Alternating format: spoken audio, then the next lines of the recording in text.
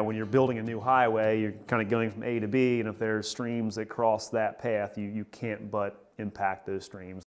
Mitigation is a way to kind of offset that adverse impact due to the project with a beneficial environmental replacement of that lost resource.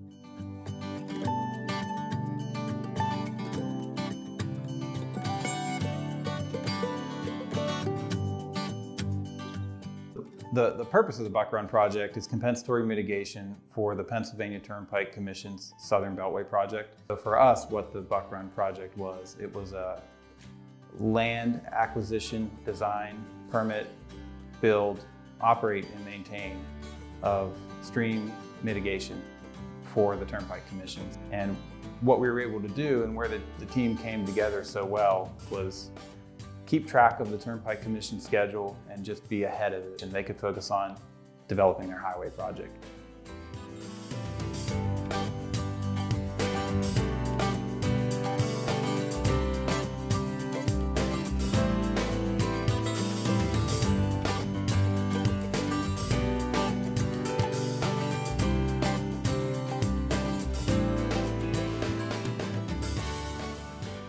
Buck Run 1 and 2 were both projects that we were able to grab the entire headwaters. So we were very lucky and blessed to find multiple landowners for each respective project that were willing to come on board and sign an easement with us.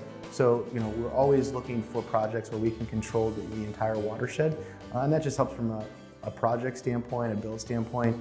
It makes our design better, and it kind of makes the end product better when we can control all the streams within the project boundaries.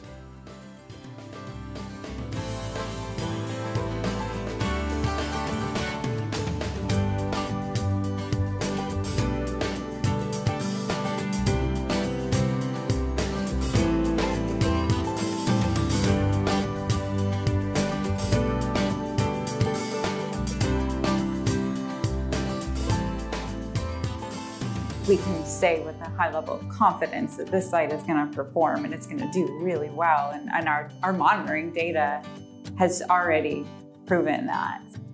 One of the first things we usually see is an increase in base flow, or year-round water is in that channel, which then leads to fish range expansion.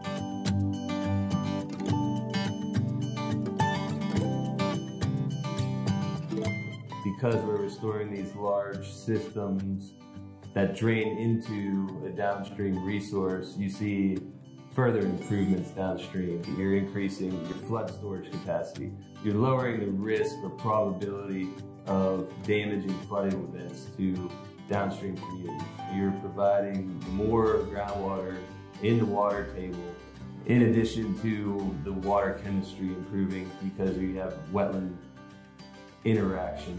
They're the kidneys of nature, and they're filtering out those contaminants.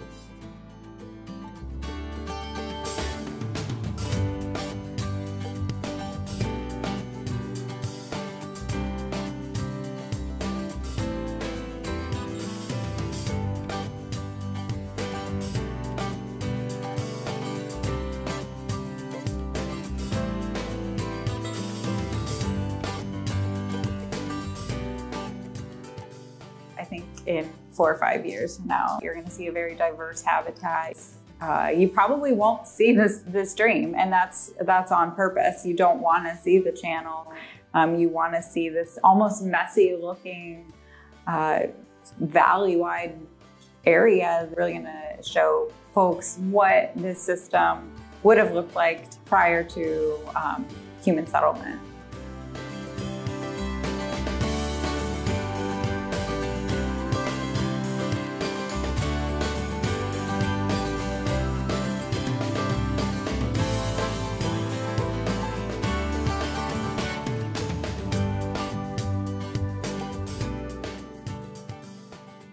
One of the biggest things that we love doing is taking people out to these sites. Oftentimes people don't really understand what it means to say, we're relocating the stream and we're raising the level of the stream bed back up so that it's reconnected with its floodplain. It's hard to visualize until you see it on the ground.